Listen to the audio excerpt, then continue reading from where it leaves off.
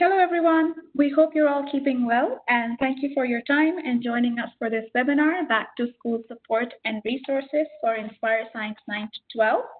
My name is Sarah Shuja, and I'm the Marketing Manager at McGraw Hill based in Dubai. Before we go any further, I'm going to pause here and check if the audio connection is working all right. So on your screens on the right side, you will see a hand icon. It should be just below your name. Can you please click on the hand icon if you can hear my voice? Excellent. Okay, I see a lot of hands going up. Brilliant. So you can hear me. We're sorted there. I'll give you a brief overview of the session for today. This is an implementation training session for Inspire Science 9 to 12.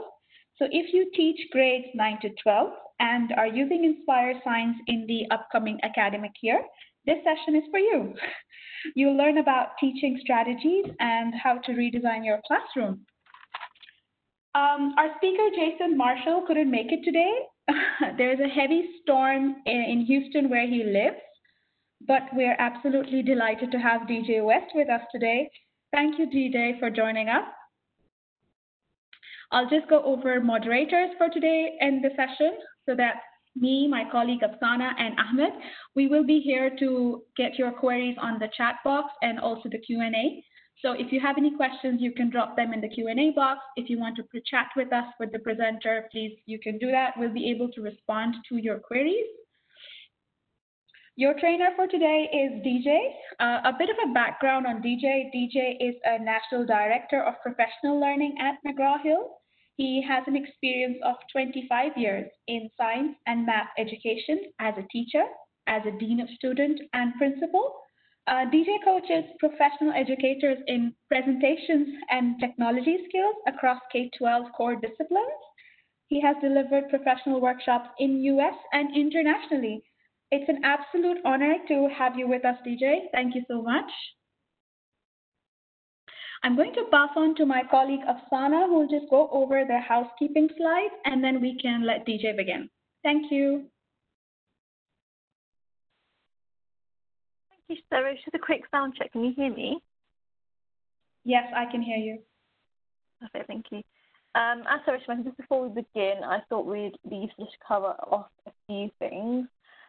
So if you're having any audio issues during the call, most of you I can see have logged in using your device in terms of not calling in using your network, but using your Wi-Fi. So if you do have any issues with that, I would just recommend disconnecting and then calling in by actually using the phone numbers available in the calling function. Of course, things that could impact your internet could be other platforms that might be used in the home, such as Netflix, YouTube, or other gaming platforms as well. However, if you do miss anything during the webinar, the session is being recorded, so we will be circulating it afterwards as well. Along with the recording, we will also have a certificate sent to you all afterwards, so that should arrive in your inboxes within a week of today. Please bear with us in terms of timing, just because it can take up to 5 working days to actually come through. And of course, there will be a Q&A at the end as well.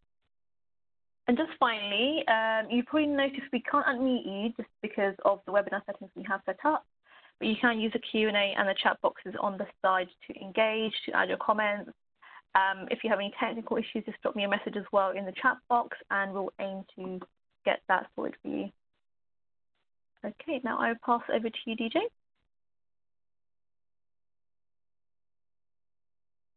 There we go. Can you guys hear me? Yeah, I can hear you. Excellent. I do have my headset on, so Sarish and Afsana, if there's any problem hearing me, let me know. I'll turn it off and just use the microphone on the computer, okay? Sure. Great.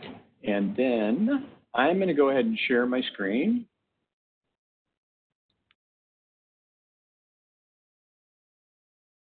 And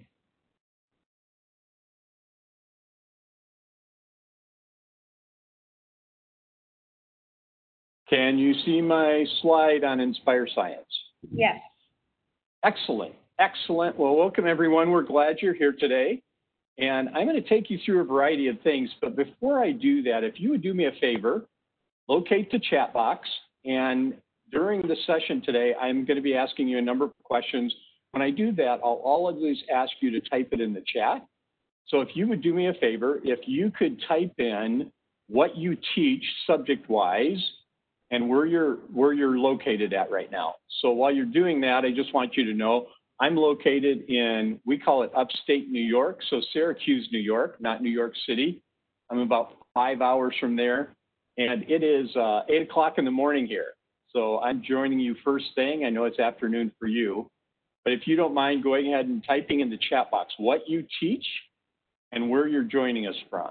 I'd love to know that before we get started.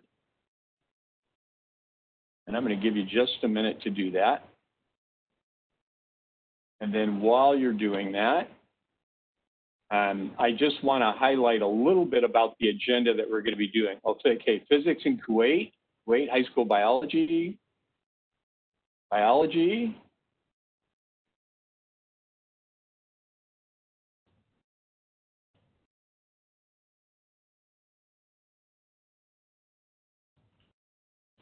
see if I can get a few of the others. Physiology and anatomy, physics from Lebanon. Egypt, biology. Excellent, okay. Now, as we go through, just remember if you have questions, chemistry, okay. If you have questions while we're going on, put those in the Q&A, and then for the general chat, we're going to use the chat box, and I'll be asking you to use that at different times throughout, okay. I will stop at different times in the presentation and ask for questions. So what I'm going to do is kind of flow through, stop every 15 minutes or 20 minutes or so, see what questions we have related to what we've been talking about, and then we'll go on from there. The agenda today, we're going to look at these things over the time we have. We're going to start out looking at the next generation science standard elements that are built into the Inspire Science program. We're then going to look at the program design. Now, I know as high school teachers, you have a certain way that you teach in your classroom. We're going to look at how the program has been set up to incorporate the normal things that you do, but we want to make sure you understand how the NGS elements come in. We want to touch a little bit on assessment and support. We're going to spend some time in the online resources. And one of the things I want you to know tied with that, the next bullet point, we're in the U.S., just like you in the Middle East, we're in all kinds of scenarios as far as going back to school.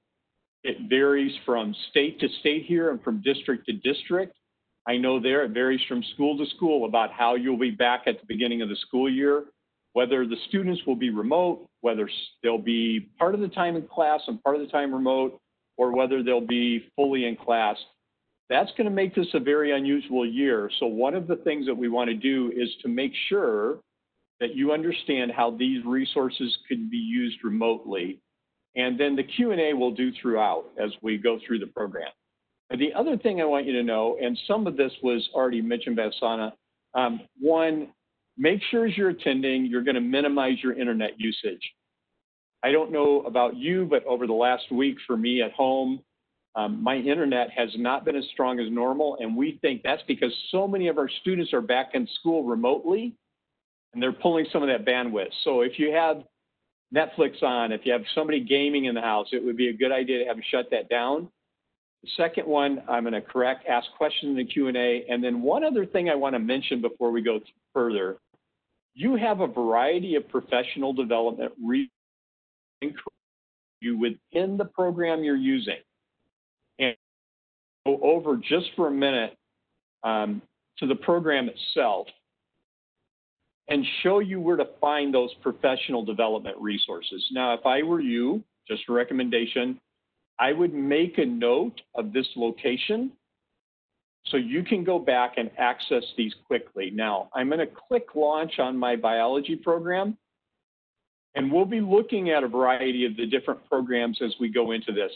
Now, I'm actually on the home screen. Let me move these boxes for a second. I'm going to close the chat out.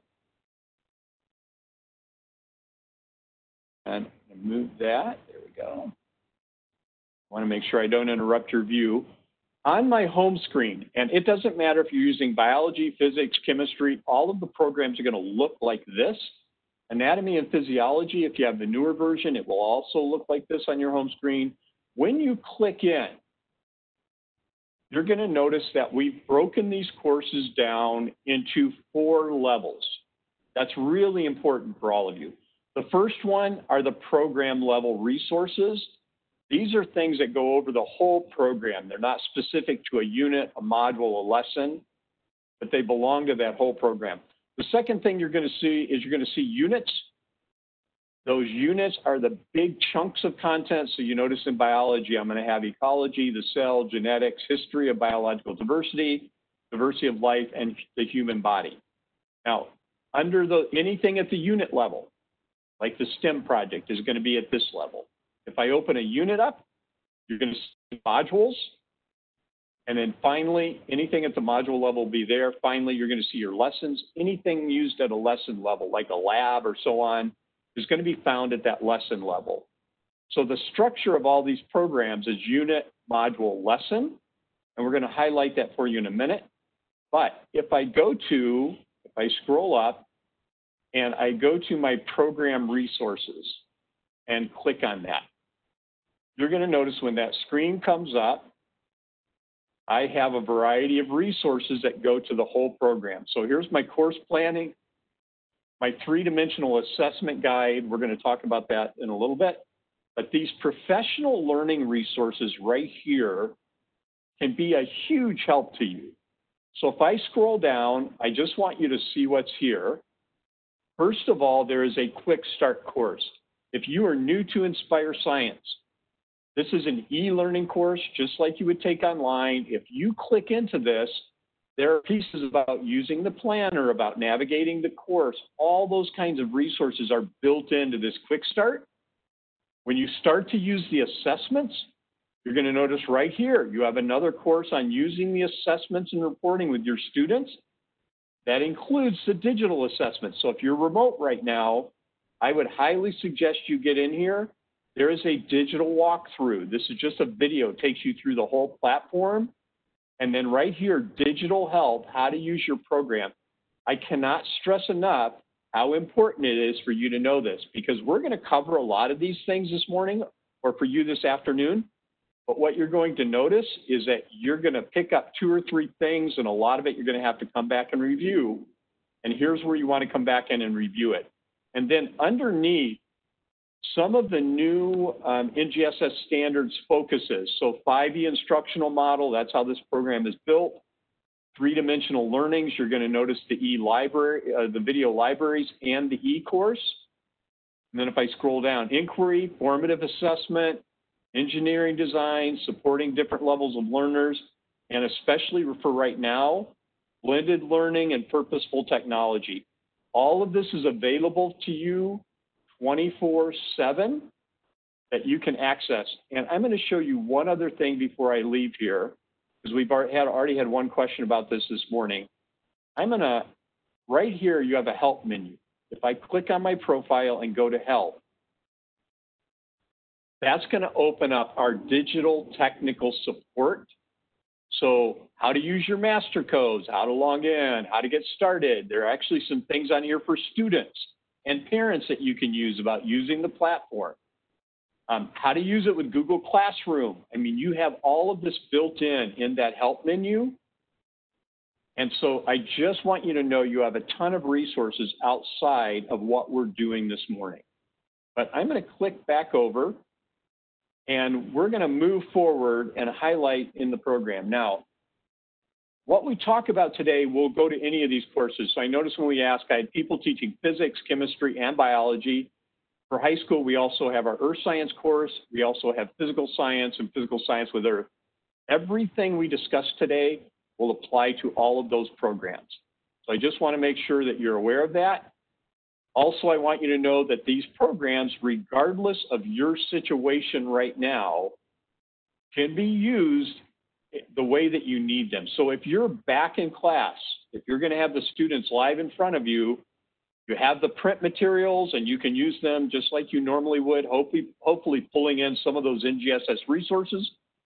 If you're in a hybrid classroom where they're remote part of the time and you're doing digital part of the time, I want you to know you can use it in that way. And then lastly, if you're in the digital classroom, everything that we have can be used digitally for the students.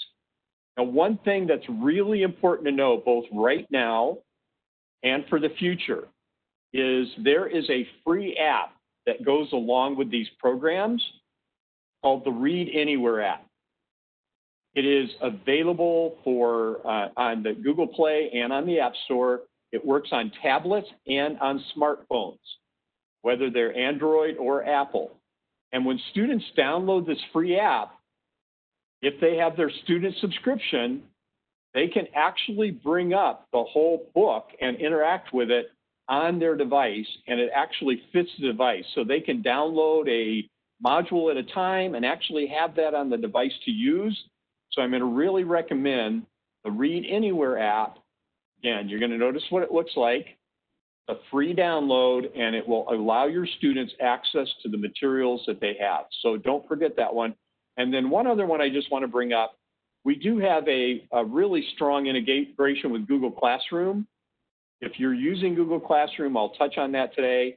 And then in the chat box, if you don't mind just jumping in there real quick and putting in, just to let me know, are you using Google Classroom? Just a quick yes or no in the chat box.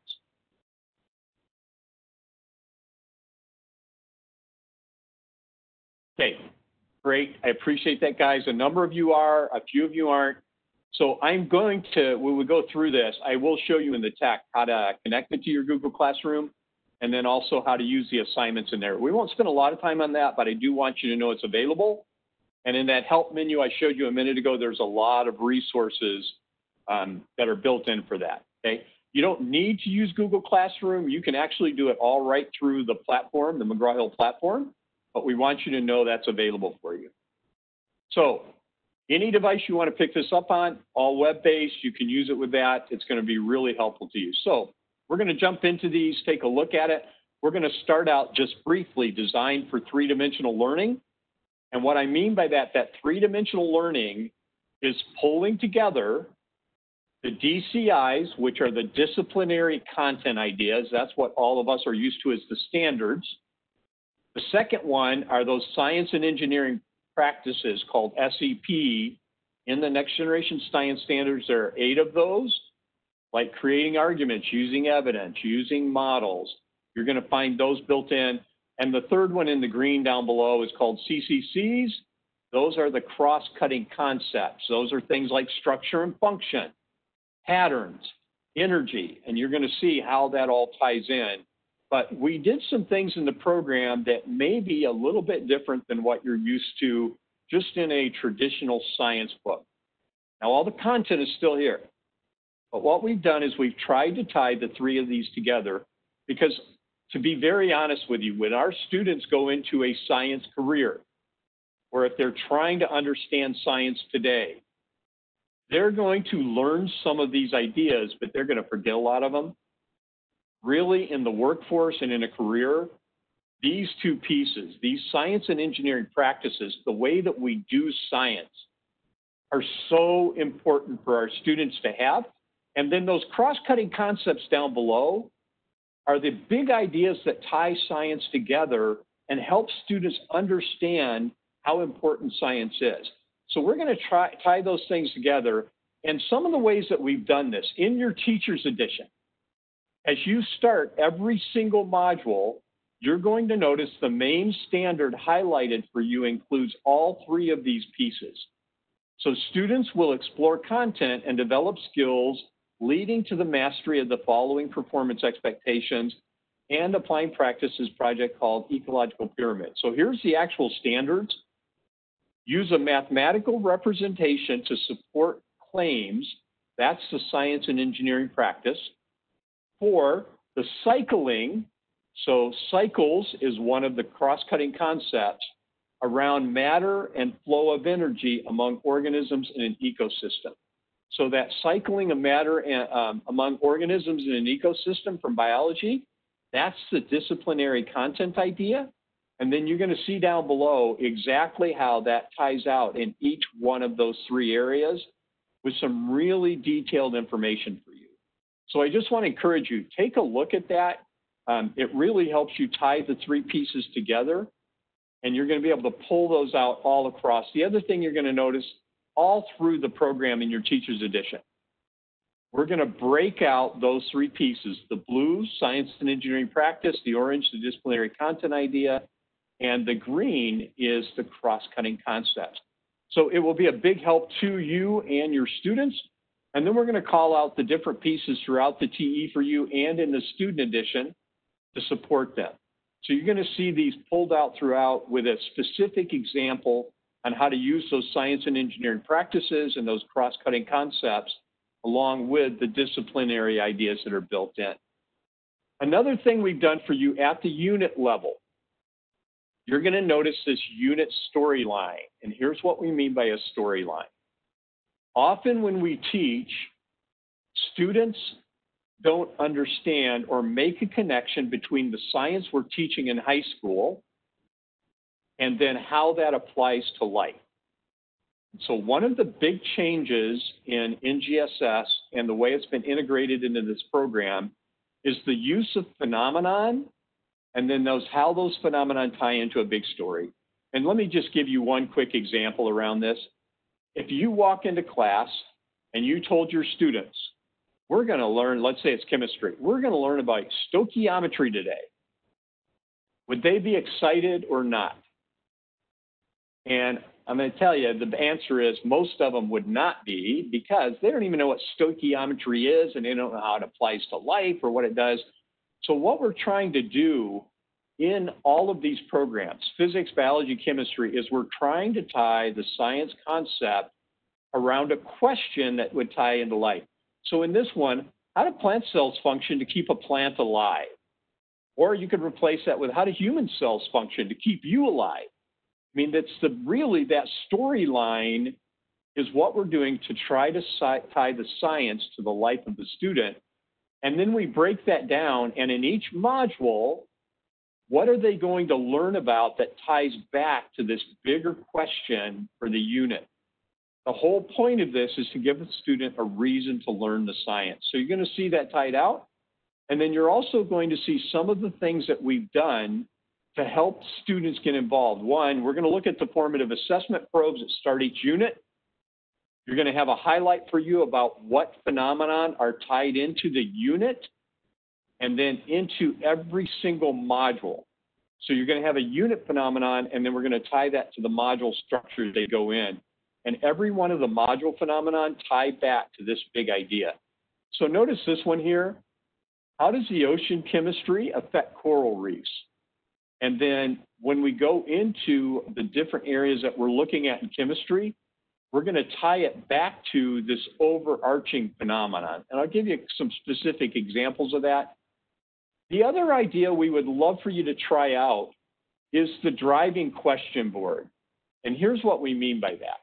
If I back up just for a second and we looked at this phenomenon, how does the ocean chemistry affect coral reefs? You think about it, where you guys live, your students are all around water in the Red Sea, in the Mediterranean Sea, in the Persian Gulf. I mean, there's water all around them. And one of the questions for all of us is, how does ocean chemistry affect coral reefs? Typically, we have a tendency as teachers to ask this question and then just move on with the science. And really what we want to do is we want the students to be generating their own questions. So thinking about how chemistry affects coral reefs, what questions would you like to ask? And by the way, teachers, if you want to jot this down, right now, if I were in class, it would be easy to do this. I could put a chart paper up on my board, or I could have them do it. I could have them write their questions down around this bigger idea and put them on my board or on the chart paper. That's a little more difficult to do remotely. But one of the great tools that's out there, actually, I'll give you two different ones. If you haven't used Padlet, P-A-D-L-E-T yet, great tool to do a driving question board with, okay? The other one is called Linoit, L-I-N-O-I-T. These are both free open ed resources. Linoit looks just like this.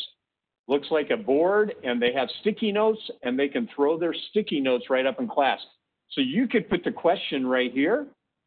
What changes in open chemistry might have left coral reefs vulnerable to bleaching and other harm. You could put a question up there and students can throw their sticky notes right up on the board and you can save that and then change it around and readapt it. So these are some ways that we built in to help students actually do that. So the driving question board is one of those. It's a great strategy. The other one is using a summary table and applying evidence. So we're going to give you some highlights on that when we go through it. And then one thing that we built in throughout, please take note of this. It ties directly into the science and engineering practices. Every module is going to encourage you to do a claim evidence reasoning. And what that means is the students look at that phenomenon, and what they're going to do is they're going to make a claim about it. And then everything you go through in that module, when they do a lab, if they do applying practices, if they do it, they're looking for evidence to either support or refute their claim. And then online, we actually have the chart that they can use to do their claim, to gather their evidence, and then to support their claim with reasoning, whether they're debunking that claim or whether they're agreeing with that claim. So you're going to see all of this built in to support you as you work through the program. Now, these formative assessment probes, they were written by Paige Keeley.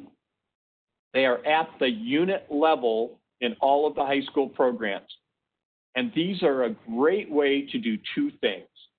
Number one, they're a great way to build student understanding of what, for you to see what students understand about the current topic that you're getting ready to go into, okay? The second thing they do is they're great at generating student discourse or student discussion in your class.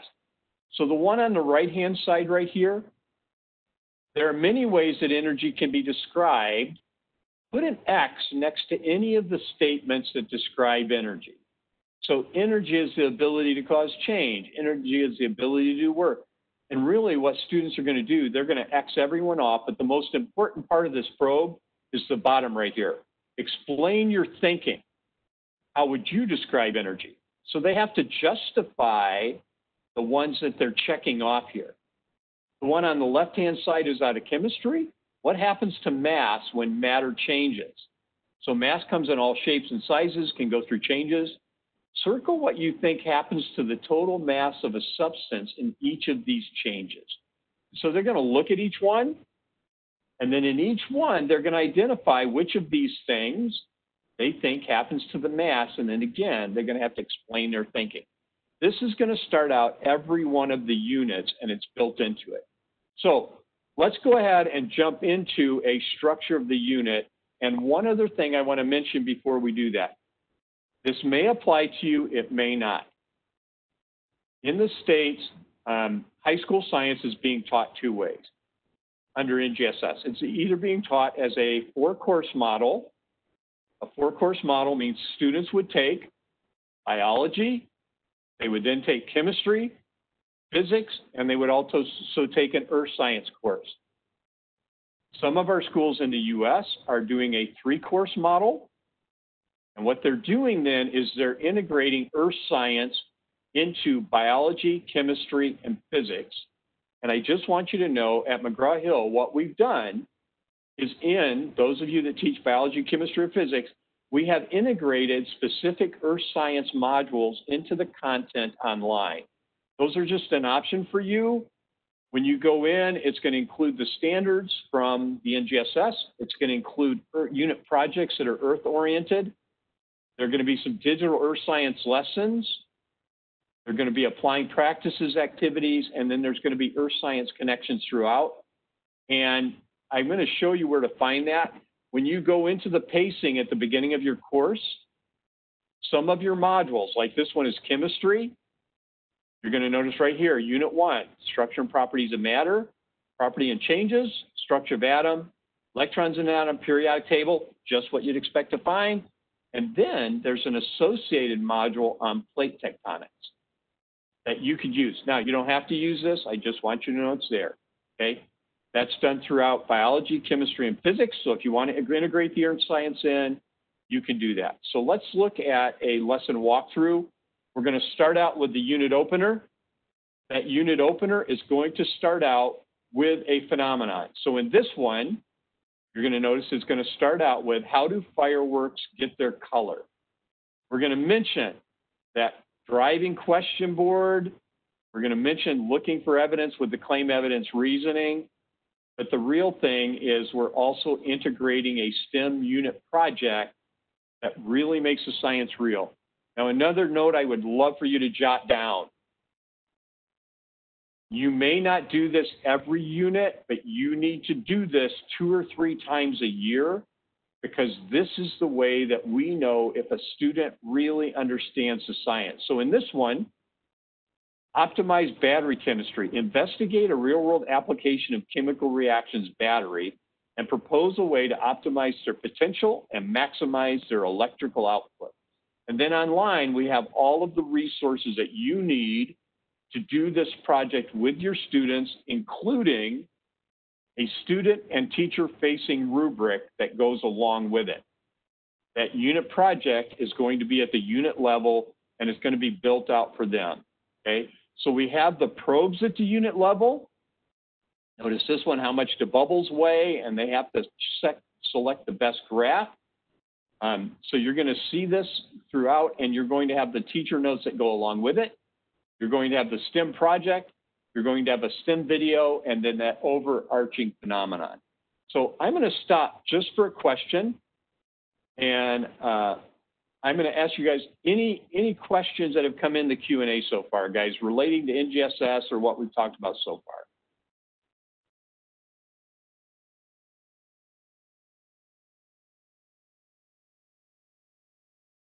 I'm Sharish or Afsana. I'm going to take that as a no. No, we haven't received anything yet. Great. Okay, so let's go ahead. We'll jump into a module then.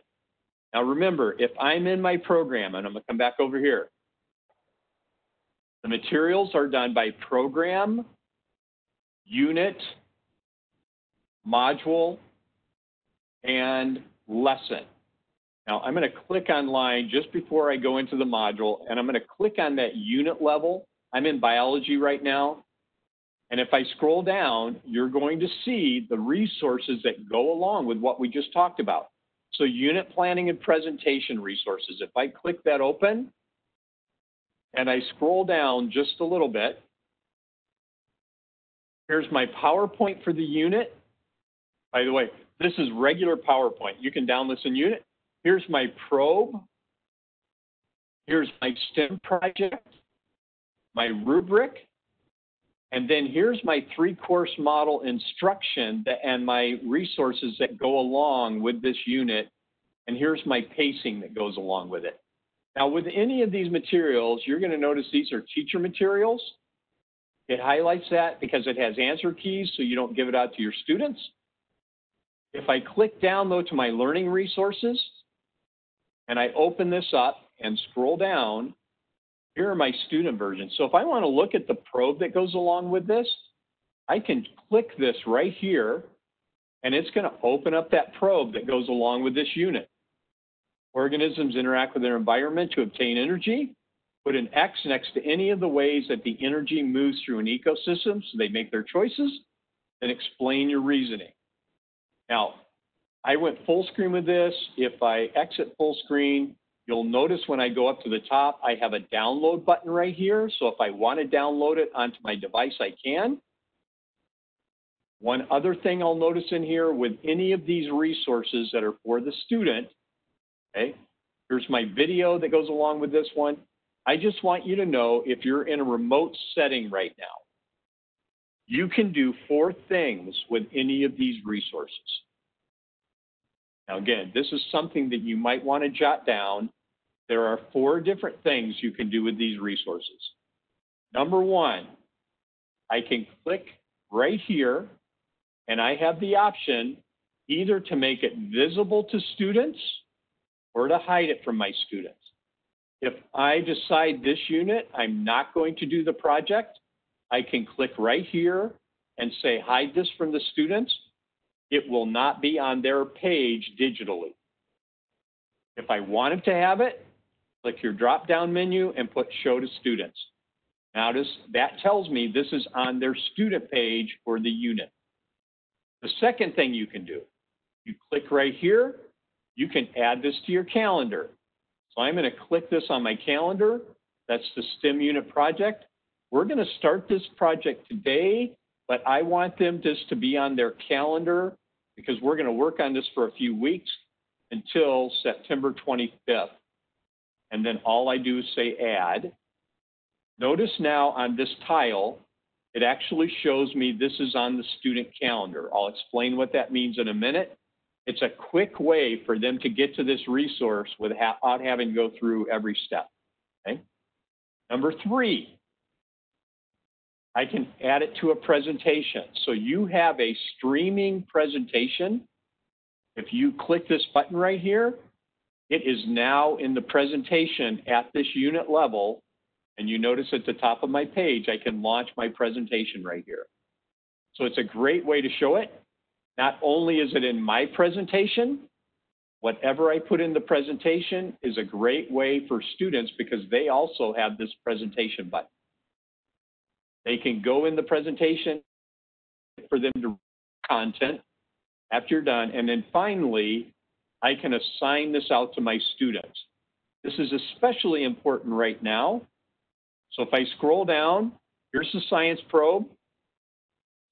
Here are the start dates. Here's my due date. You can change those. With remote learning, please make sure you do this. In remote learning, please make sure you give them clear instructions on what you want them to do. So you would put that in here. Which students do you want it to go to? If it's something they're going to have to submit a file for, do you want them to have to submit something as a file back to you? I'm going to check that because I want them to submit this back to me. Now, if it was an assessment, I don't need to check that because it's automatically going to be submitted. How many points is this worth? I'm going to give this 15. What kind of assignment is it? Okay. I have not set my grade book up yet, so I only have assignments. You can set up assessment, quiz, participation. You can put your own categories in. If I have multiple classes, I can actually assign it out to all of my classes at the same time. And then I'm going to scroll down and I'm going to say assign. And you'll notice this tells me this has been assigned to my students for these dates right here. Now, let me click back over to the chat. There were 2 questions that just came in. Can we download these resources or the textbook, or can they just be online soft copies? The textbook itself cannot be downloaded just because of copyright issues. But like a lot of these resources, like if I click into the probe right here, you're going to notice right at the screen, I've got my download arrow. Any of these documents like this can be downloaded and used. And then the second question, which was a great question, can these be linked to Google Classroom? And the answer to that is yes. And while I'm here, let me just show you how to do that real quickly. So you'll notice I just assigned out this science probe. And so there's just one more step for Google Classroom. If I go right here to my assignments and I look at those, there's my science probe. It shows me when I assigned it, when it's due, okay? It shows me it's open right now. That means students can work on it. If I go right down here by this assignment to these 3 dots and click on it, there we go. One of the options is to share this with my Google Classroom. And so right here with any assignment, just go to the assignment once you've done it, and then right here, share it with Google Classroom. And it will actually be linked to your Google Classroom account. You can go right in and do that. Really, it's a great way to utilize both of those. Now, do you have to use Google Classroom? No, you don't, because you know what? It's already been assigned out to your students right in McGraw Hill. So totally choice on your part in order to do that. So let's just review really quickly with this piece. You can do 4 things with any of these student-facing materials. Number 1, you can assign it. Button's right here. Number 2, you can add it to your presentation. Number 3, you can either make it visible or hide it from students. And notice now, once you've assigned it, I can actually review results from here. And then the last one, I can put it on my calendar. Notice right here, I can add it to the calendar. Now, as a teacher or as a student, one last thing I'm going to show you before we go on. Not the last thing I'm going to show you, but if I go back to my dashboard, before this segment was blank, notice now, here's my probe. These are my assignments. And then down below, here's that STEM unit project I just added that's available. This is also going to show up on your students page. And the reason this is beneficial, right here, they know what's assigned, but down below, if I want them to do this STEM project, but it's not an assignment, they can click right here and then go right to this. They don't have to go through their unit, all that kind of stuff. It just takes them directly to it.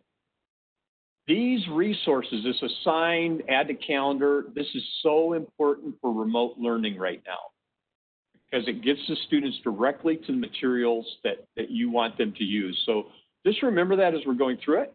We're going to come back to this, but before we do, I want to take you back to the structure of the program, okay? So I'm watching the time. We're about halfway done.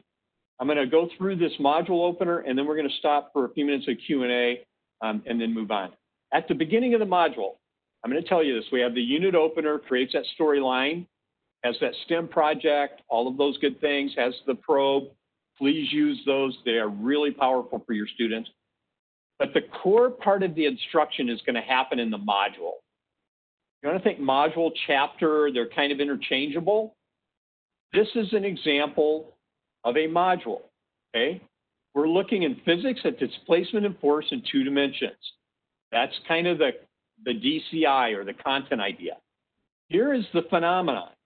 Why is the specialized train washing the train tracks? Now you can notice in the image here, there's a visual of the water that's coming out of the train that's actually washing the train track. So why is that washing the train track? With every one of these, you're going to have a phenomenon video that goes along with it. That can be assigned out to students. It can be watched if you're in class. It can be watched in whole group. One comment I will make, teachers, if you're in a remote situation right now, don't use your time in a Zoom lesson or an online meeting with your students to watch the video. Have them do that offline. Use your time online to do only the things that center around student discussion or helping them understand the ideas that you're working with, okay? You're going to notice the claim evidence reasoning here. Make a claim about why the train is washing the tracks.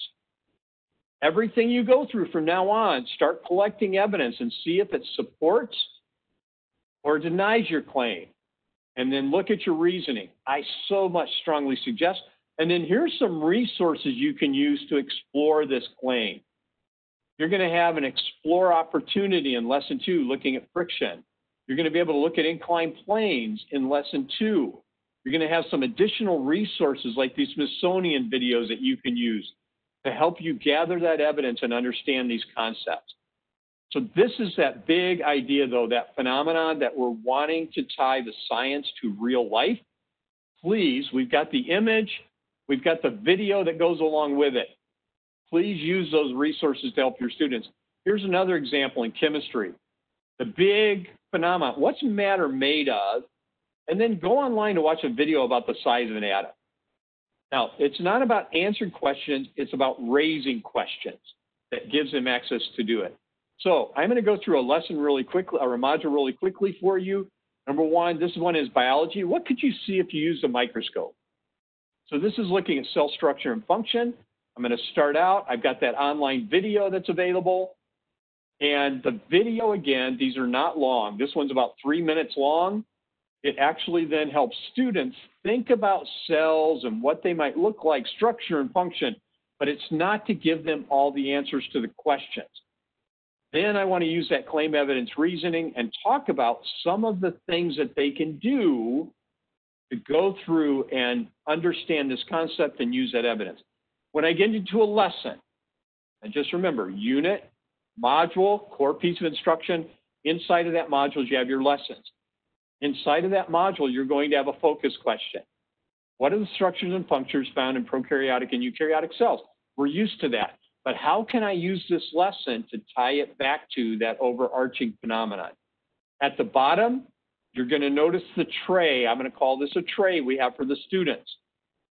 Make sure when you look through this, when you look at the visuals, that you're collecting evidence, but also down at the bottom, here are some things that are available to do that. Go online, look at these activities. There's a virtual investigation on communities and ecosystems. There's a cross-cutting concept activity on creating a table for the cross-cutting concepts. Use these to help students understand, and again, all of these can be assigned out when we go into it. So I have my focus question, I have my online materials that help me go through. When you're going through the student edition, make sure you go in and look for those resources, okay? In order to do that, you're also going to notice a whole series of lab activities that you have available inside of those lessons and that module. They're going to range from something like this, a quick investigation. You're going to have a launch lab. You're going to have, this was chemistry, you're going to have your chem lab or your bio lab or your physics lab that are more full-scale labs, okay? You're going to have your solve it pieces or real-world biology or those types of things, which are real-world application. And one of the pieces you're going to have during this lab is called applying practices. Now, I'm going to stop for a second. Do me a favor.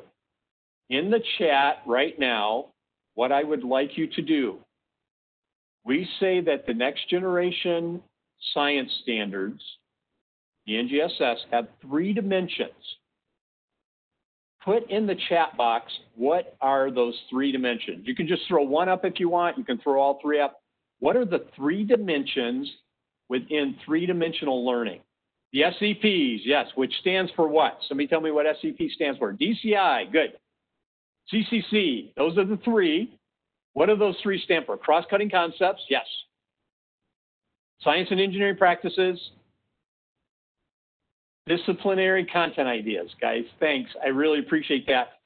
This one here, these applying practices focus directly on the science and engineering practices, but they really go deep for a student. So I want you to look at this. Modeling energy at different scales, okay? Right here, a cup of water is left outside for several hours in the heat of a summer day. Your students could relate to this, that heat of the summer day. It is then brought into an air-conditioned room. Develop a model that illustrates the changes in thermal energy at the water molecules in the cup at both a macroscopic scale and at a particle scale. This worksheet will help you plan, develop, and execute your model. Modeling is one of the science and engineering practices. And here, I'm just going to tell you guys, this right here will tell you if your students actually understand what thermal energy does, and it will also help you understand, do they understand structure and energy? So when I go through this one, in your words, describe what practices it'll illustrate, what type of model will you use, sketch a prototype. When they go into this a little bit, they're also going to get this. What's the difference in the kinetic energy of the water molecules when the cup is outside and when it's in the air condition? Can you use your model to show water boiling or freezing? Why or why not? Think about that. That's a huge piece that's built into this. So if I back up just for a second, okay, you've got a whole variety of series of types of investigation. Now, I'm going to stop one for a second here and mention, if you're in a remote setting right now, it is harder to do some of these. This solve it mystery is not hands-on. It's a thought experience. Might be better to use this one right now. Or maybe you want to record yourself with a video cam doing the first part of this lab, creating a data table, and then making the students use what they saw in that lab video and the data, and then making them apply it to the rest of the questions that go along with the lab. I know we have to be creative right now. That might be example or actually finding one that's already been done for you online. You then have the applying practices. in chemistry and physics, you're going to have some great problem sets to support your students. And again, just think about some of the ways that they can do this. In this example problem for the students, we're always going to have the blue coaching notes that go along with them, help them understand what they're doing. And then along with that, there's always going to be practice problems. Now notice, I've got the practice problems here. I have a challenge. I'm always going to have a challenge. These follow every single example that's worked out. And one idea here for remote learning too is instead of having the students just jot their answers down, maybe they have to answer the homework, but you assign a specific problem that they have to use an app like Show Me to actually work that problem out as a video and submit it to you on a Padlet so you can hear their working out of that problem, because that will really help you know if they understand it or not. But these practice problem sets are really helpful. And then in every program, you had a set of virtualization.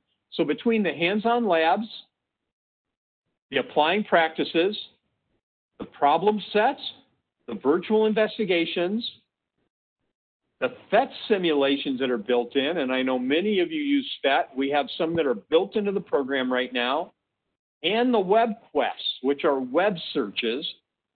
Between all of these activities that you have to choose from, your students can be looking for evidence to understand the science, but then also to justify their claim as they explain that phenomenon. Got a ton of things built in. This one's a biology one on kelp farming, looking at it to be able to do, and so they have to go through the web quest, be able to build all of that in to help them understand and apply the science. So please take some time. Now, one warning, please do not use all of these in one module. Okay? There's no way you can do that. Pick and choose, but use a variety. Okay, now I'm going to stop again just for a second. I'm going to check the chat and go into this. So I want to see, Sharish, Hassan, are there any other questions? Any questions in the Q&A box? Yes, there's Go one. ahead. Do we have animated videos or videos to support the lesson? Yes, and so I'm going to show you that in just a second. And then one of the other ones that I had in the chat was about, what about ELs? I always have to explain the vocabulary, okay? And so let me move forward right here. One of the things we're going to do, you're going to see a strong macro to micro individual literacy pieces, helping them see that structure. But along with that, there are a ton of videos that are built into the program that are in the resources. So you have the unit opening video that's with the phenomenon. You have the module phenomenon video, but then you also have animations and videos that are built into the program to help students understand. Just remember, right now, these could be assigned out.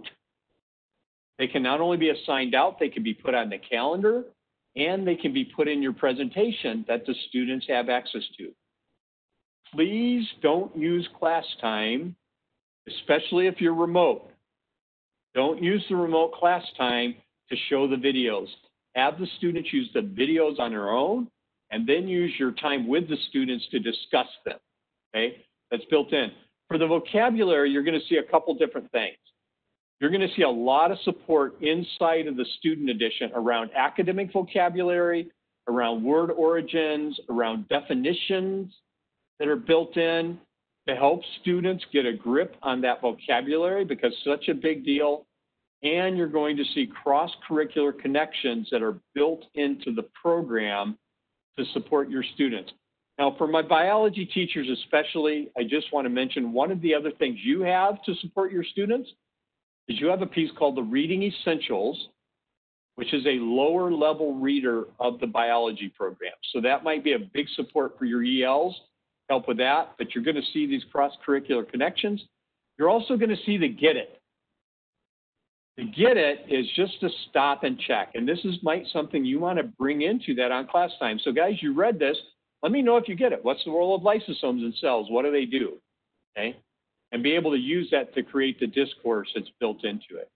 So you're going to see that vocabulary built in throughout the student edition and the career connections that are built in, again, to help students follow up on that.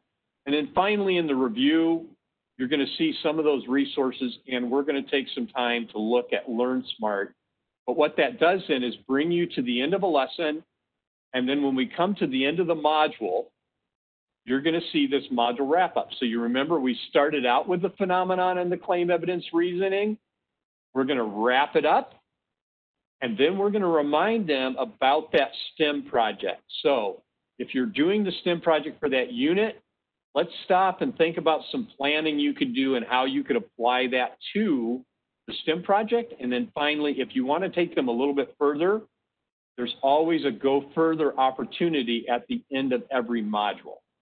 Okay?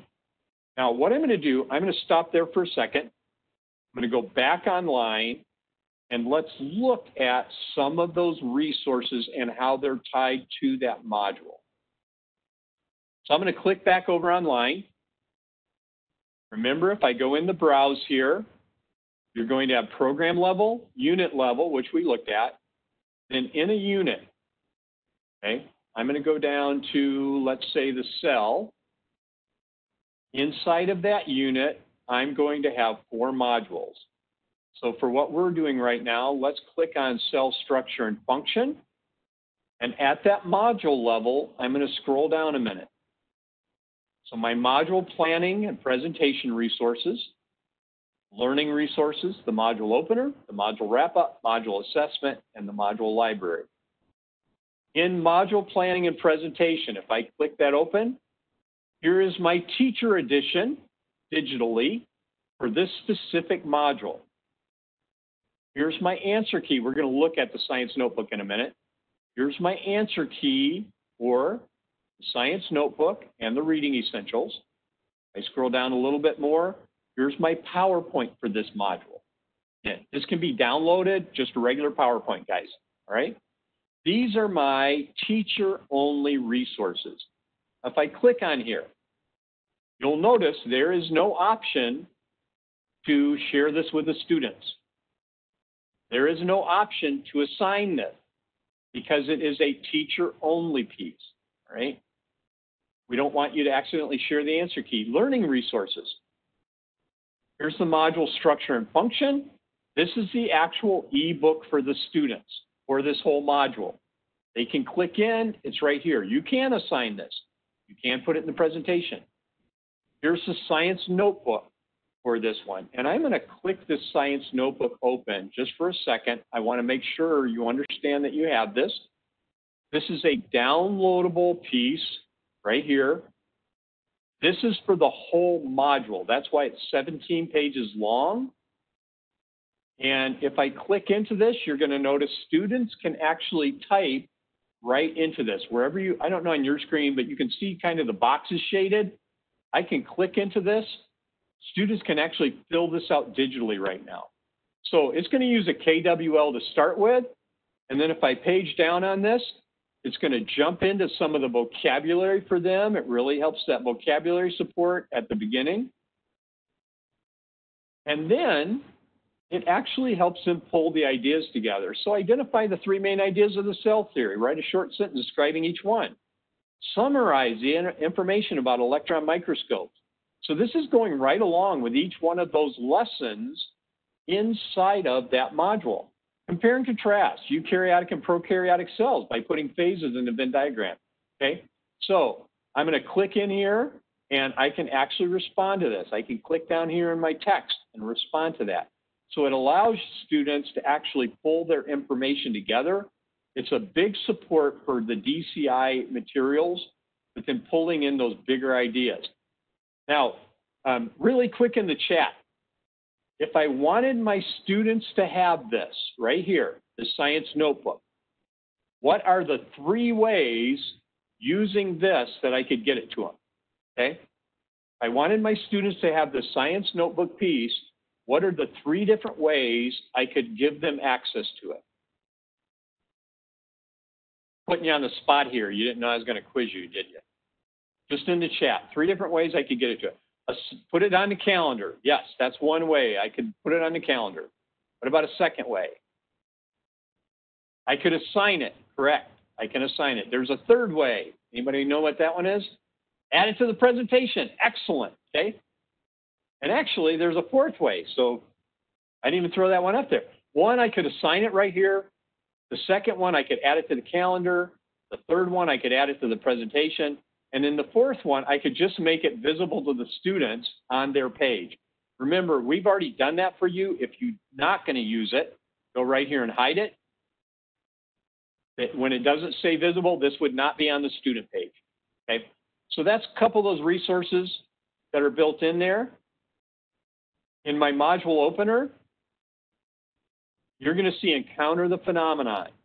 That's in my presentation right now, but you know what? I'm going to assign this out because I want my students to have it. This is 10 points. I'm just going to make it a participation. All my students are going to get it. I'm not, just watch. Watch and be ready to discuss. And I'm going to sign that out. And if I open this one up right here, what you're going to notice in this is all the material. So you know what? If I click that open, cell structure and function, Encounter the Phenomenon, how have microscopes changed over time? Play the video to see the various stages and structures of an organism. So they're going to go in, and right here they can click on that video and watch it. And students can actually then experience that. There we go. So they can go through, watch the video, and then we'd be ready to discuss when we come back. There is a transcript, there's closed caption here, and I can make it full screen. Now, I'm going to pause that because through the WebEx, you're not going to get the audio that goes along with it. But the other thing, too, just so you know, if you needed it, I could click this open, and I can have my teacher notes available to me to actually look at what that idea is for the students. So I'm going to close this one up. That's one of the videos. My claim evidence reasoning form is here. And then there's some additional resources. There's a module pretest. There's a launch lab to start this module with the answer key. Okay? For the module wrap-up, here's my go further activity with the answer key right after it. My module assessment. Here's my module test, my module vocab practice. Now, my module assessment, you're going to notice when I look at it right here, this is in the digital version. So I can assign it here, but I would really recommend you assign it from assessments. We'll look at that in a minute. But I can go ahead and assign that if I want. And then I've got down below my module library, and this is some of the interactive video pieces, okay? You also notice I've got an enrichment activity, I've got a real-world biology, so check that out. I'm going to make a suggestion here, guys, that's really important. One of the things that you want to make sure you do with your program, whether you're biology, physics, or chemistry, in the online book, go 4 places. Go to the program, check out every resource. Go to a unit, open every blade, check out every resource. Go to a module, open every blade, check out every resource. Open a lesson, check out every blade, open every resource. And the reason I say that, then you'll know, like if I didn't do that right now, click this back and get over on my page. If I had not done that right now, I would not know that there was a PowerPoint. I wouldn't know my science notebook is here. I wouldn't know that I have this launch lab here, or I have these additional resources, or that I have what my assessments were, or that I have in my module library, that I've got a Sponge Lab connection, which is an OER connection, and I've got a video right here. I wouldn't know that I have my enrichment and my real-world biology piece here. And these are great, great application-based resources that tie in all 3 dimensions, okay? We're going to go one more place, and we're going to move on a little bit because there's 2 main other things that I want to show you. I'm going to go to a lesson. Let's go to cell transport. And at the lesson level, just remember, unit module lesson, at the lesson level, I'm going to go down, and this lesson is based on the 5E lesson cycle. So lesson planning, presentation resources, these are specifically for you as a teacher. Again, teacher only. Here's my TE for this lesson, my science notebook, my reading essentials, my PowerPoint. I'm going to close that one up.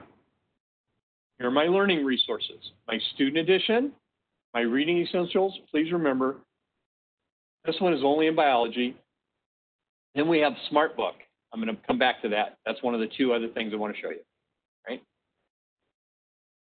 Then I go into my 5 E's. So here's my launch my lesson with my phenomenon. There's a video built into this, guys. So if I click that one open, I'm going to have all of my materials to start looking at the major ideas. Cell transport. Imagine you're studying in your room and you smell dinner rolls baking. As the bread baked, the movement of the aroma from the kitchen in your room happened through a process called diffusion. There's a short video that's built in here for them to watch. Up at the top, it's going to tell me I have 3 pages that go along with this. After I watch the video, I'm going to think about it. What do I know? What do I want to know? Okay? And the students can click in here and really start generating their idea. And if I click right here and I want to see my teacher content, I can. If I want to turn it off, I can. Right? And then when I go to page 3, watch out for these words. You've got some new vocabulary coming up, and that's going to also be in that science notebook. So I can look at each one of these pieces, explore and explain. I'm going to have, now, I do want to mention one thing. In a lot of these explore and explain, these are actually the content. Notice it says interactive content. These are the content out of their print SE, student edition. But in many of these, we've actually integrated in interactive materials. So like if I click into this one, this is part of their text on facilitated diffusion. I'm going to say OK. And I'm opening this as a teacher. That's why I have the answer blank right here. Go back a page.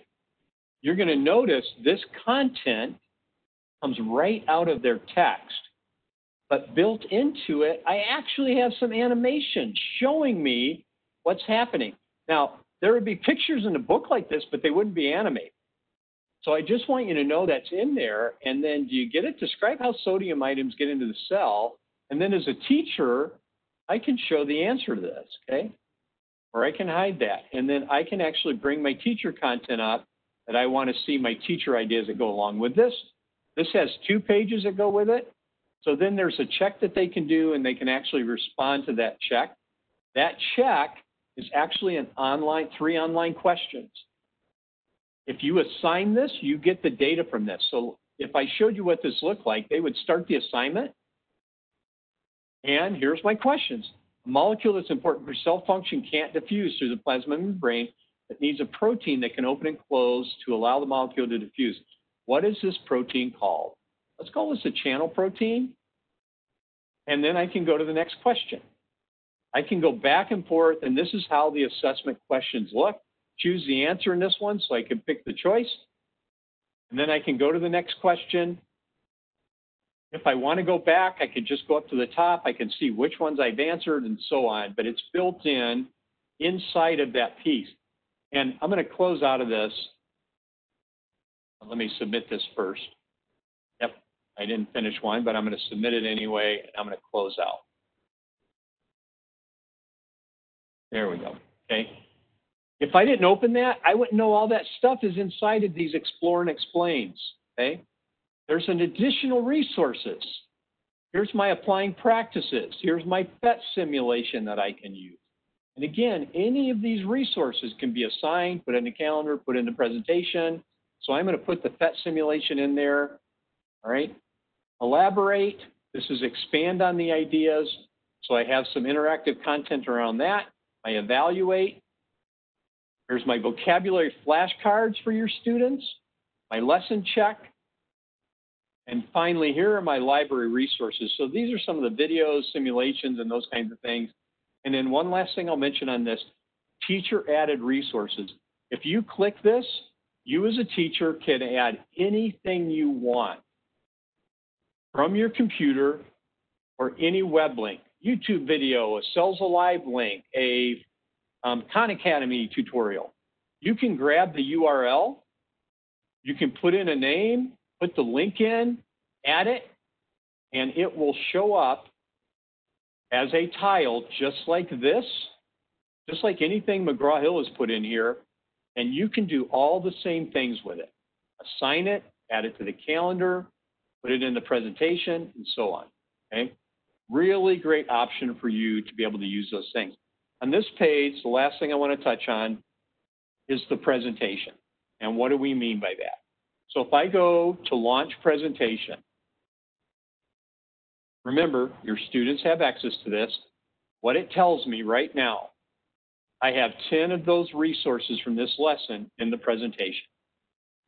The first one was that launch the lesson with that main concept and the video that we looked at a minute ago. It's got all 3 pages right here. So what do I know, what I want to know, and so on, okay? And then I can go to my next resource. So my next resource is one of those Explore and Explains on passive transport and active transport, okay? And it allows me to look at it, to go along, allows me to click on the definitions, okay, to see what that is. I can go to my next resource, and again, great way for the students to review the materials, anything that's built in. So like this one is some background, the definition is here, my academic vocabulary. Click next to see the process of diffusion. So you can drop a cube in purple water, a cube of purple dye into water, which is similar to water environment of cell, the process of diffusion again. So if I click next, I can actually see the next step and what that diffusion looks like. I click next, I actually see the next step with what happens. And then that's the final step, and then I can go down through. So we built a lot of interactivity into these Explore and Explains. And if I want to see all the resources, you're going to notice down here where it says Open Tray. If you click on the cube, it allows you to actually look at everything that's already in this presentation, okay? So I know what I have in here. By doing that, I can jump ahead if I want and so on. And I'm going to click out. Finally, the last thing about the presentation is your Edit button. If you click Edit, it will show you every single thing in this lesson. It'll show you the order they're in, and it will allow you to add them or to remove them. So if I look at this and I thought, you know what, I want to put the science notebook in here because I want to go over it with my students, but I don't want it here. I actually want this at the end. So I want to throw it all the way down here because it's the last thing I want to do with the students before I finish that presentation. And you know what? I think I also want to add my project here because I want to review that with them. But I'm going to put the project. I'm going to put the project right here. So you just see it allows you to edit, throw things in. It also allows you to remove things. I'm not going to do this project, so I'm going to remove that. Right here from the edit, you can adjust this. Now let me just finalize one thing for you. So I'm going to get out of that simulation. Oh, you know what? I actually closed my book. So right here, I'm going to go back to ConnectEd and log in. Close the wrong window, guys. Sorry about that. This time, let's go to chemistry. And I want to go back to a lesson just for a second. So as you get the same structure, unit module lesson. Let's go to module 2 on matter. And then finally, let's go to lesson 2 on changes in matter. Okay, guys, so you'll see between this, regardless of which program you're using, the same structure. But one thing I do want to mention to you, if you want the students to do the work, like if I look at Explore and Explain, and I open one of these up, and if there's a widget in here that they can answer, and I actually want them to do it, what you want to do is assign it, because then you can go in and see the work that they did. You don't really want them to do it in the presentation, okay?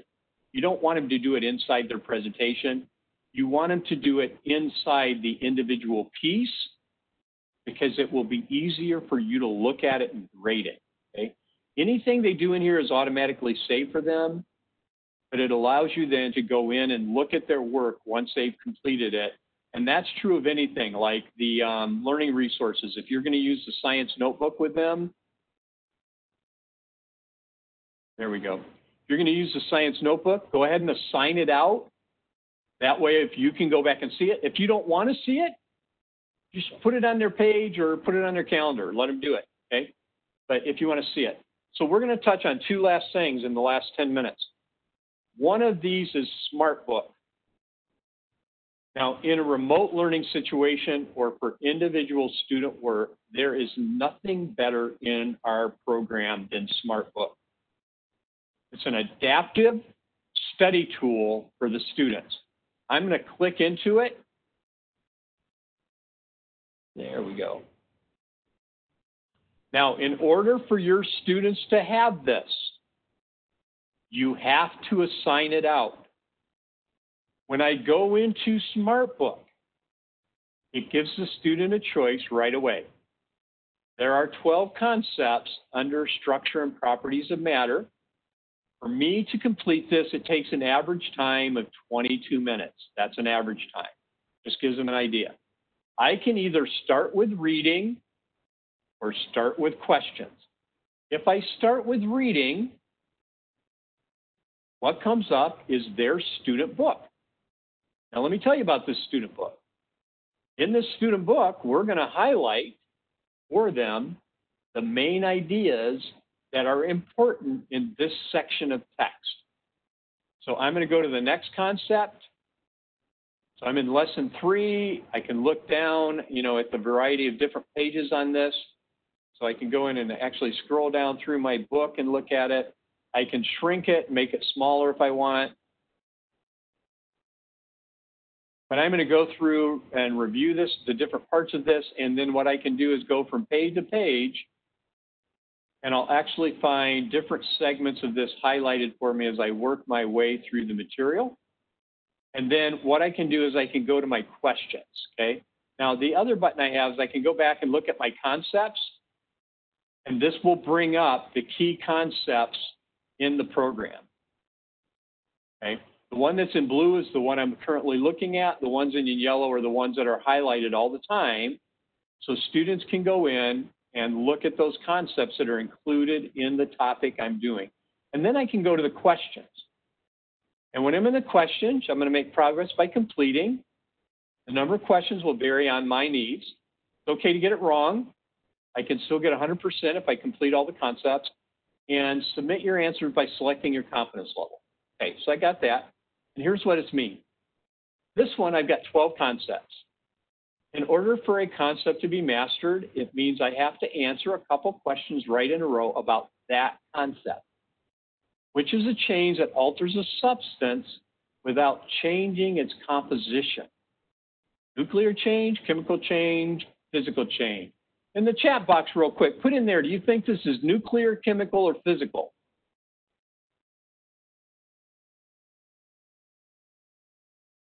I've got a physical. Anybody else? Physical.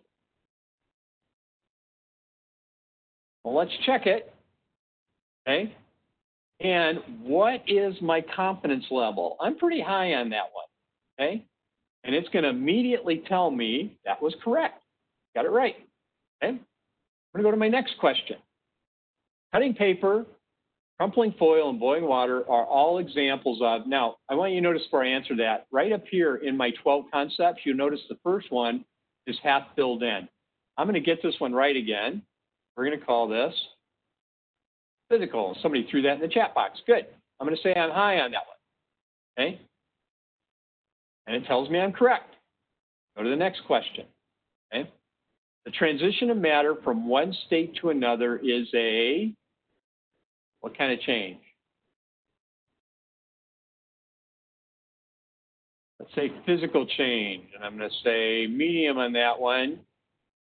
Okay, phase or physical. Okay, good deal.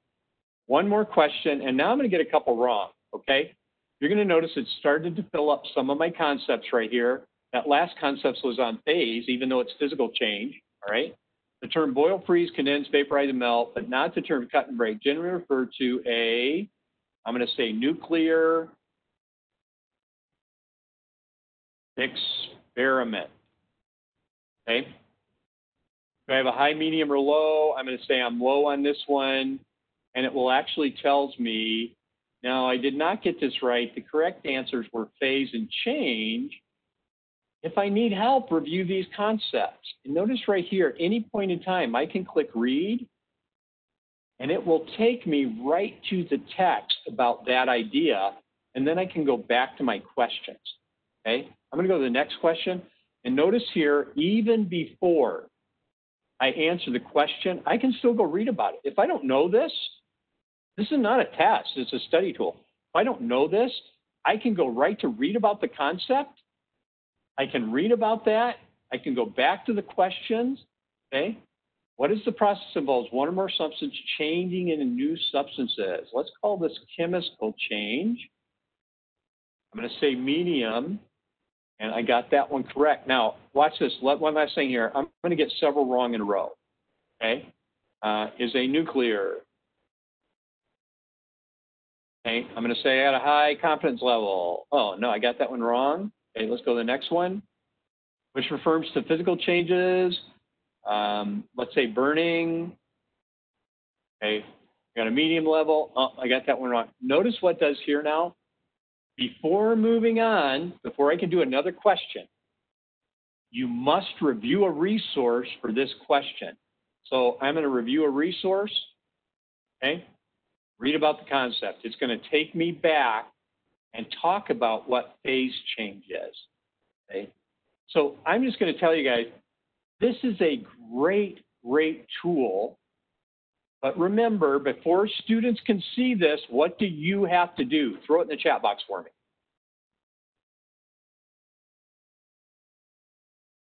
What do you have to do before students can see this?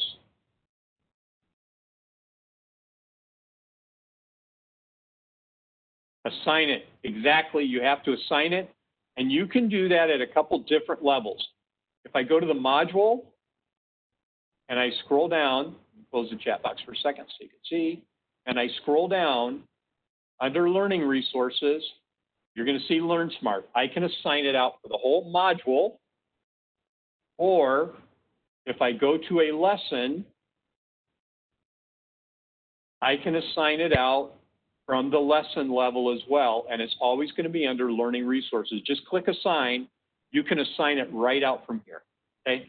I got 2 minutes left, and then I'll stay on for some Q&A, but I want to go the last one to assessments. Now, you will see the assessments at the unit level, the module level, and so on, but as I told you, I would not assign them out from there. You want to assign the assessments out from the assessment bank because it gives you more options. If you scroll down, we're in Chem. You're going to notice it's done by module. If I open one of these folders up, I got my checks, my lesson checks. Those are all lesson level. I then have my module test and my module vocab practice. Right from this level, if I want to use it just as it is, I can click right here and I can assign it, or I could go right here and edit it. When you edit it, you can add your own questions. You can do all that stuff. All right. You can preview it to see what it looks like, or if you just click on it like this, it'll open up and actually bring up every single question. You can tell the kind of question, how many points. If you scroll your cursor over it, it'll actually open the question up and show it to you. And you can see exactly what those questions look like. You could go into this test, you could click it open, and when you click on a specific question, you can edit that question, or you can remove that question. Okay? So it allows you a lot of freedom. And then the last thing I'm going to show you, I'm going to go up here and go back one level. And I'm just going to assign one of these real quick. And this is why I'm going to tell you to assign it from here. Start date, due date. Do you want to make it visible? And all that means is, do you want students to know the test is coming before this date and time? They can't open it, but they'll see it's on the list. What category is it? What's their time limit? I can go here and set any of these time limits. I'm going to give them 60 minutes. Now, the other thing, do I want to share this with Google Classroom? Right from this page, you can put it in your Google Classroom. What do I want my students to see? Okay. And if there are explanations associated with the questions, do I want to be able to see that? Do I want to show the reason on their score sheet? And then down below, don't miss this, student settings. If you click that open, there's a whole bunch of options for you, okay? Kind of feedback, can they check their answers? Not on a test, but if it was a practice, maybe I do that. Do I want to change the introduction? Which tools do I want them to have? We give them these three automatically, but if I'm in chemistry or physics, I could give them a calculator, and I want them to have the scientific one. I'm going to allow them to have text-to-speech so they can hear it. Down at the bottom, I'm going to let them cross out answers. So if it's multiple choice, they can actually eliminate answers. I do want to randomize the way the questions come up for the students if they're doing digital. Yeah,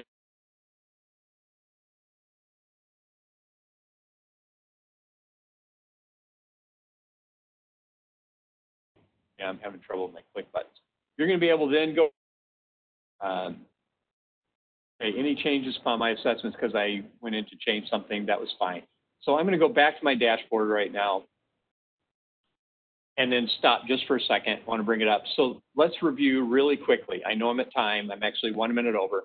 Okay, let's review really quickly. Most important things you ought to be thinking about beginning of school year. Number one, this high school program has been redesigned to include NGS elements, the three-dimensional learning aspects in it. Unit level phenomena, that unit STEM project, which makes them integrate of all of that, the unit probes. At the module level, that module level phenomenon, that's driving question boards, okay?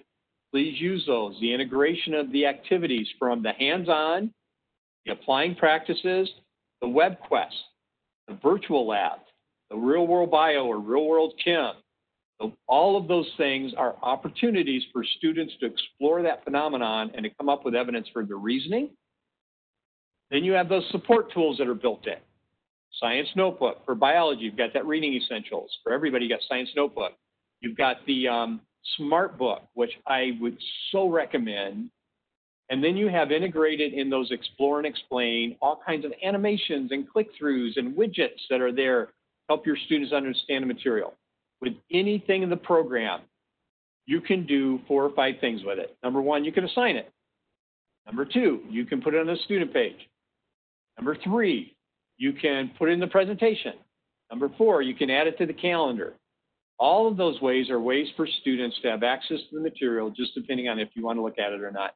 And then I promise, last thing I'm going to show you, just because I love it, if you want to see what a student is doing work-wise, you can do that 2 ways. If it's an assignment, you can go to assignments, okay? This chemistry class doesn't have one, but I can click and I can look at their scores and view their work. But you can also go to the roster.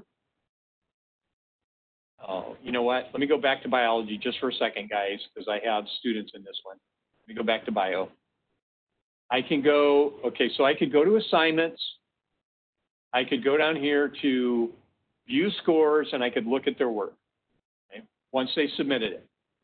But you can also go into the roster, and you could pick a student, and right next to their name, you could click and say, emulate this student. I'm going to look at Alexander's material. When I hit continue, I'm now on Alexander's page. So you'll notice in my calendar, I've got a couple assignments here, and I've got some learning materials here. If I click into, these are things I assigned out earlier. If I click into any of these, I'm actually in his material. There was a question, and then when I get done, I can exit, but I can go in and see his work. I can look into Explore and Explain, see what he's filled in, Science Notebook, so on, okay? So I'm going to exit that. In the chat just now, we're going to do a last few Q&A. Let me back up here.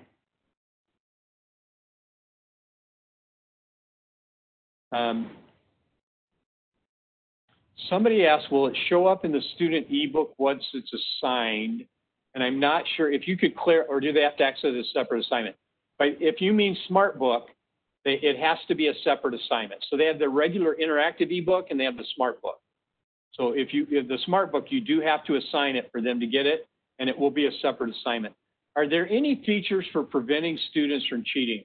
You know, that's on our list that we're working on. At some time in the future, we will be able to lock the browser.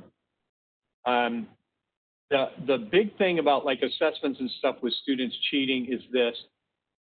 One, I would set a time limit, because that's going to give them, they only have so much time to do it without going and getting other resources. And then the second one is having students explain reasoning. Because like in a chemistry problem, they could go find the answer, but if they can't explain the reasoning, they probably didn't do it. So there's not a browser lock right now for the assessments. That is on our list of improvements that eventually we'll put out, but I have no timeline on that. So Sharice or Asani, if there are any questions in the Q&A, let's address those right now, because I know we're 6 minutes over time. Asana, have you received any as a host? Because I didn't see any in the Q&A. As they came, DJ, you were able to pick them up. Okay, good. And if you have any questions for DJ, please let us know now. We can cover them off if there's anything that you'd like to ask.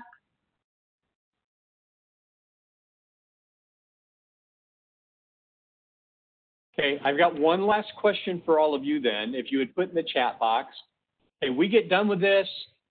There's something I said that you kind of remember, but you don't remember all of it. Where could you go to get other professional development support?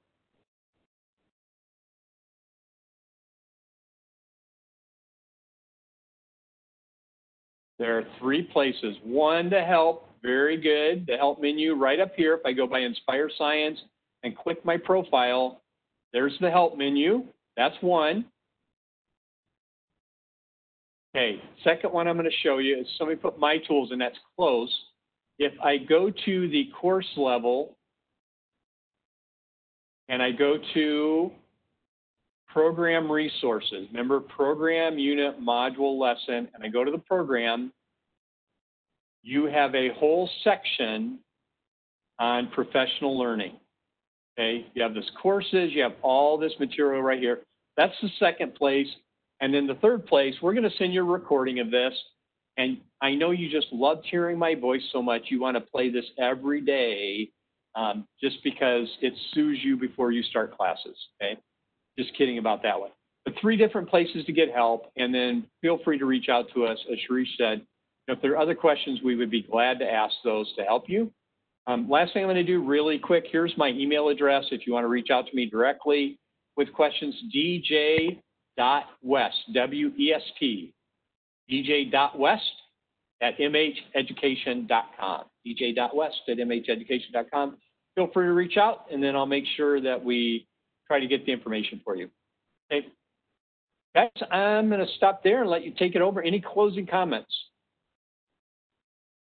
Thank you, DJ. That was really, really thorough. And I believe we've answered all your questions. If you have any furthermore, you can drop them off to DJ or the email address below. We also have a repeat session of this webinar. I've just sent a link in the chat box. If you want to register for this again, this is on Saturday, 29th, you can do that. We also have a couple of back-to-school resources for grade 6 to 12 and K-8 to 8. So be sure to check the link out, and you can register for any of our webinars. And Sharice, the only other thing I'd say, Saturday should be Jason doing this session, but all your good thoughts and prayers for Jason because of the hurricane that's coming into Texas where he lives, so we would appreciate that. Yes, hope so. Thank you so much, everyone, for joining. You can get in touch with us on our social channels that you can see on your screen, and thank you again, DJ, for a wonderful session. Hey, have a great afternoon and evening, everyone. Thanks for being a part of it.